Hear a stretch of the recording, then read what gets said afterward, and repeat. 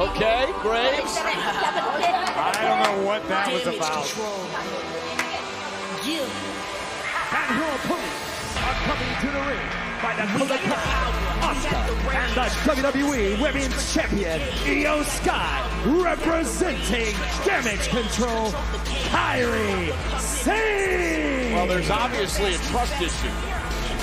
I don't know why the rest of Damage Control would have trust issues with Bayley, seeing as how she almost single-handedly kept them in the War Games match this past Saturday night. Well, maybe because Bayley took out Kairi Sane a couple of years ago before she returned to WWE. Maybe that has something to do with it. Cole, you call this a must-win match for Bianca Belair. What about Damage Control? Kairi Sane representing Damage Control here tonight after losing out at War Games. It's Bianca Belair going one-on-one with Kairi Sane tonight. Bianca has to win to keep her hopes alive of facing Io Sky for the WWE Women's Championship.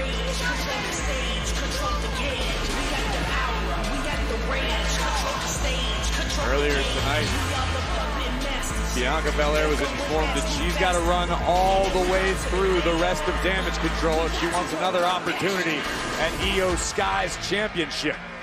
Well, tonight will be no easy task as she goes one-on-one with Kairi. In tonight's main event that is sponsored by Wingstop.